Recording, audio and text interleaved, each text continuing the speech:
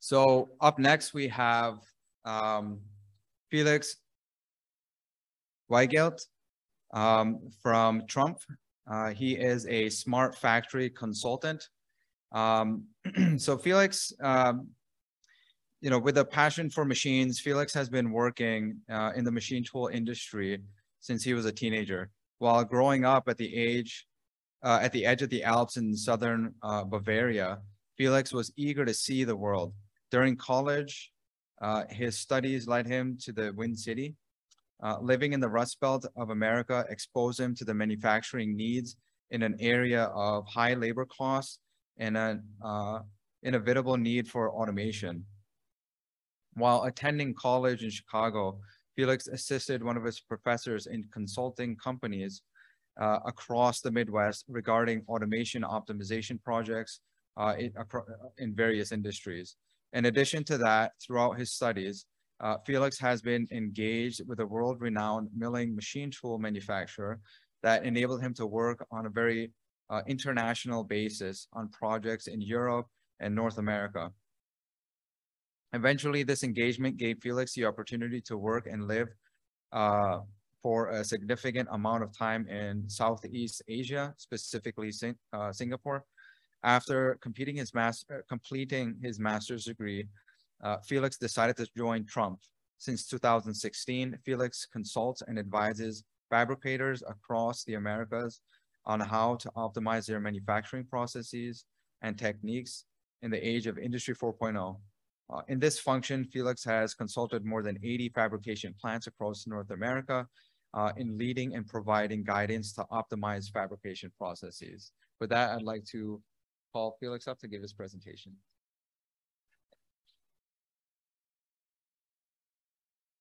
Thank you very much for the introduction. So a few words about Trumpf. Who doesn't know us? So Trumpf we are the largest machine tool manufacturer in the fabrication area, in the fabrication part of machine tools, right? Not so much milling. And we are the largest industrial laser manufacturer. Originally based in Germany, family-owned business, around 15,000 employees. We are also headquartered in North America, here in Farmington, Connecticut, where we have around 1,200 employees. And we started this journey of Industry 4.0 and smart factories around 5 years ago. And the reason why we started it is actually because we are living in a new age, right? As we talked before. And before we go into that, I would like to talk a little bit about how did we get there, right? How did we get into this new age? So let's look at typical fabrication. So this is what we typically see in fabrication plants across North America. You see this gentleman there, he is separating parts manually out of a sheet of metal, and then he has to separate them, he has to grind them, and he has to sort them, and has to put different work papers with the parts, and has to put the skeletons that we see there, how we call those, over there. So it's very labor intensive, right? Very good.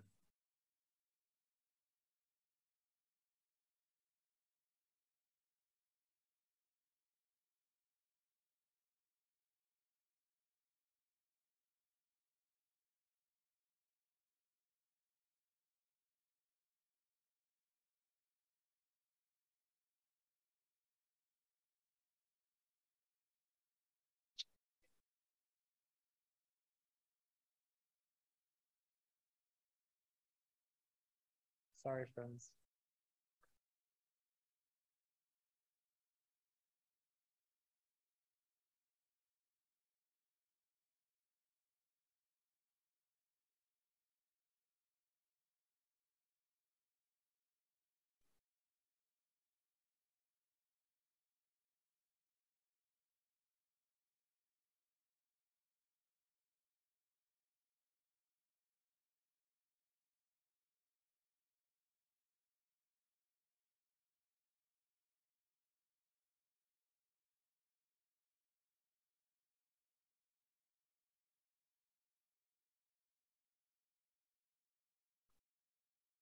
Very good. So we see here, right, very busy for this gentleman. He has to separate parts manually. It is very complicated. And also it's very complicated on a thinking level because you have to assign different orders that can be for completely different customers, right? Flexible sheet metal fabrication, low lot sizes. Therefore, it is very flexible. And therefore, my order sizes and the customers that I nest together, it's very complicated. And this is really something we see everywhere in North America, everywhere in the world when you fabricate parts.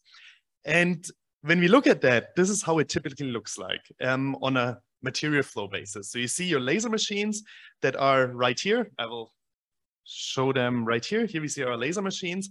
And over here we see our bending machines. So we first cut the part out of the sheet metal and then we bend it.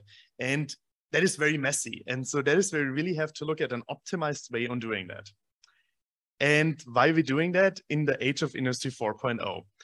The biggest reason why we are doing this is we did a study together with the Fraunhofer Institute where we looked at how much time are we spending in fabrication on actually making parts? How much time are we spending on value-added tasks?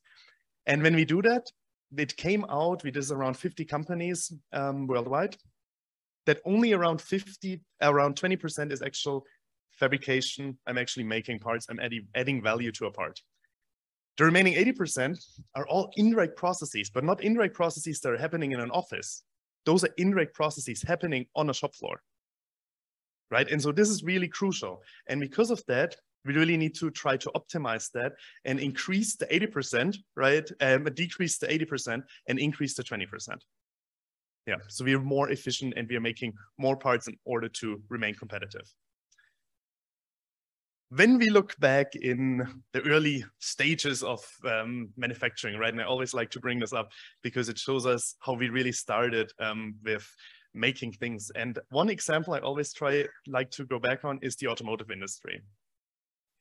Here we see one of the very early car manufacturers. So early, when cars were introduced, we had all of those coach builders that were making before wooden carriages for horses, and then they transformed to making automobiles. And that's why at the turn of the century, you see so many different automotive manufacturers that just basically bought engines and then they put them on a vehicle and built a car. And the reason why most of those companies failed is because they adopted the same manufacturing technologies as they did when they were building coaches and building buggies when they were making cars. You see it here, all on wooden horses, right? It's very simple, and you had a high level of customization. You could have any type you want, right? The Great Gatsby is a famous book and movie, and very often you see this coach-built vehicle there, right? That is really what this all was about, right?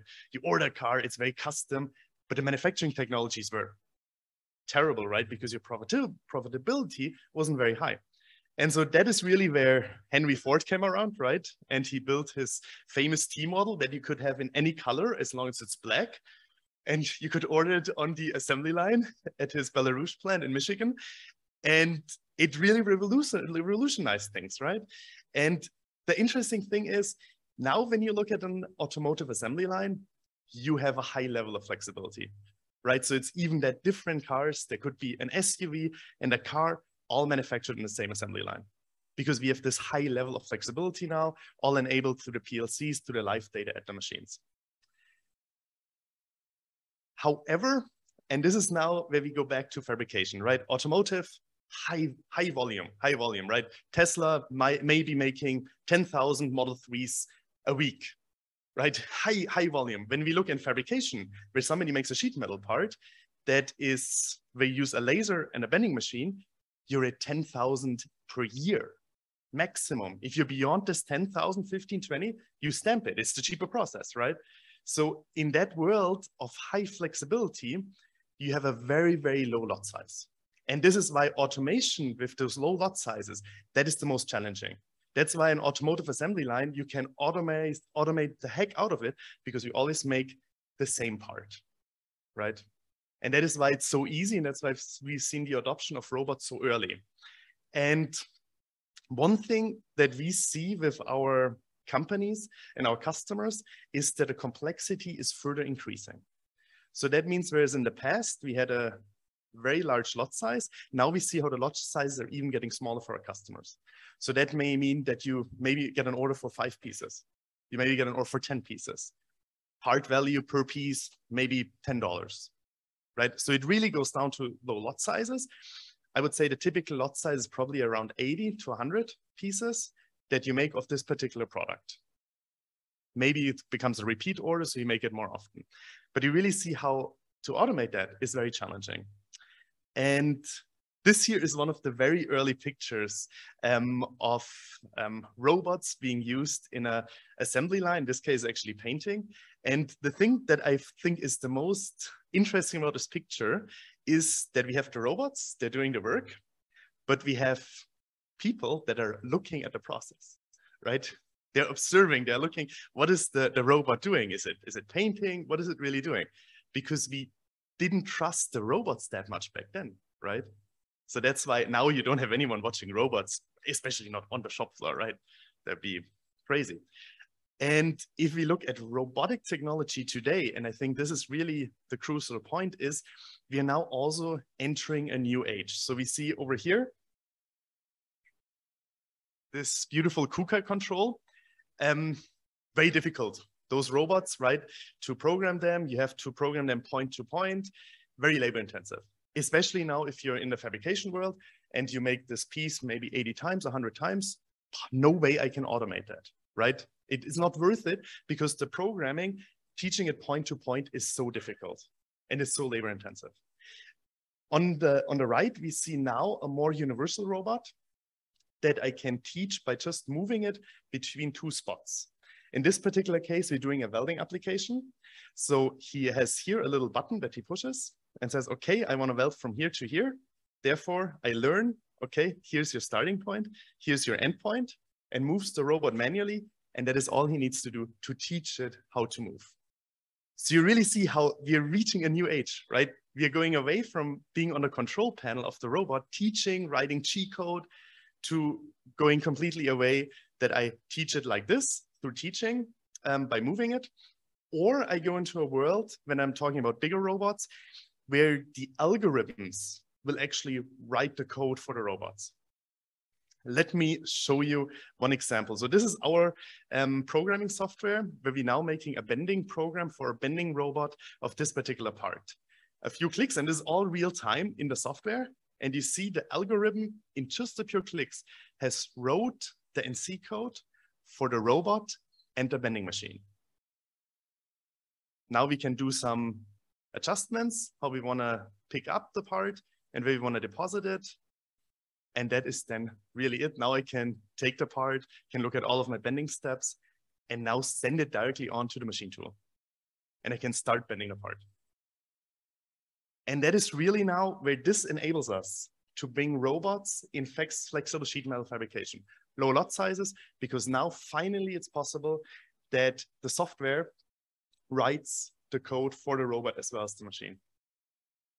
Yeah, so real game changer, right? And you see, you have a nice display, how it shows it to you, and then it deposits the part. And now going back to Industry 4.0, when we look at integrated cutting and bending and at part separation, this is one crucial enabler. So when you cut a part, you typically cut it in a blank sheet metal 5x10 sheet. And as you cut it out, you then cut it and then you have to take it out and separate it. That is the most difficult part in the process because it is very difficult to take this part out because you have, again, low lot sizes, different geometries, it changes all the time. Since over 20 years, we are able to do that in a punching world, but we never really have been able to do it in the laser world in low lot sizes. And this has really changed with a new machine that we developed over 15 years. Trumpf prides itself of being a very development and R&D driven company. So we developed this machine tool for 15 years. We had over 25 prototypes that we built. We are well in the 3-digit million value in R&D costs in this. But it is the first time that we have a machine that has fully flexible and fully reliable part separation. That we have companies and customers out in the field that run this machine in the OEE level around the clock in the 85–90%, but around the clock, including the weekend, right? So that's absolutely outstanding. And this development on a cutting side, where we have now this fully reliable part separation, as well as on the bending side, where we now have very nice programs that can write for the robot the G code, brings us to this comparison here. You see on the left, the automotive industry, and you see on the right, the fabrication industry. And because fabrication is so much different, so much, I would almost say in some ways, much more difficult because you have lower lot sizes, you see how the development is slower. But now we are reaching that new age where we can now have integrated cutting and bending solutions. And this is so important when it comes now to Industry 4.0, because what means integrated cutting and bending? It means essentially that you combine your two processes, the cutting process and the bending process. You remember we had this at the beginning where we had the different guys moving from cutting to bending the parts over. That now we can automate, where we don't have somebody moving parts anymore from cutting and bending. We have a system in between that can transport it automatically. A standard system, not a custom system. A standard system out of the box that we can just implement anywhere. Oh, that's a little bit loud. I will reduce that here. So that really brings us then to the future of laser cutting. And so to enable that, also the machine needs to capture data that it then uses, and it then analyzes that data to really optimize the cutting process. Here we see part of the part separation, which then allows us to really have a new process that is really autonomous and really allows us autonomous machine cutting. And then really have a machine that changes how we do fabrication. What does this mean? So now, when we talk about connecting those processes, on the left, you have all of the different cutting machines, and those cutting machines can separate the parts reliably out of the sheet. On the right, you have different bending machines. Both of those bending machines that I'm showing here, the programming fully a few clicks in the software. So really for low lot sizes. In the center now, you have a tower system. And this is very important. The tower system becomes very important because here we have the different options, we show them all here. The tower system becomes so important because there's now a setup how it could look like because of the different process times. Going back to automotive, right? Automotive, always the assembly lines, they're perfectly optimized in most cases, where we cut a part, we make a part, right? We put it on a car and all of the tags are perfectly organized.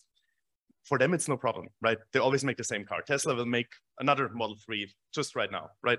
So it's always the same processes. In fabrication, always different parts, right? So just taking a cutting machine, I put a conveyor belt and then I put a bending machine, that won't work, right?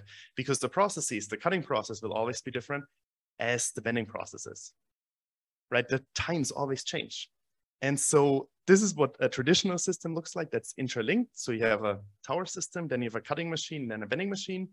You always have the problem that now if you're bending, as we show here, at 6 minutes apart, and I'm cutting at 3 minutes apart, the cutting machine will always be sitting idle because my bending machine takes too long. Especially if I'm in a flexible environment, I have parts to change all the time, not possible. And that is really where the tower system comes in. Because contrary to the other industries, in our industry, batch processing is really crucial. I want to maximize the output of each individual capital asset to its maximum. That's why we do the batch processing, and this is enabled to the tower system. And so the tower system, here we see it. This is a small one. It essentially is an inventory system that knows how much stock it has of finished parts of raw material, feeds that back to an MES, and is all connected to an MES system that gives us live feedback on where which part is, and also on top of that, live feedback to an ERP system, where we then can directly basically look at the parts, which ones are coming down, which ones do we have to make next, etc. So it's a really modern, automated way of doing things. And this brings us to this video here. So here we now see the automated cutting and bending and how we take the parts out and we sort the parts on those pallets. And now they're being brought back into a storage system. The storage system stores them. And now they come back out. And now a bending machine, the ones that I showed you earlier, where we made the program automatically, starts bending the parts.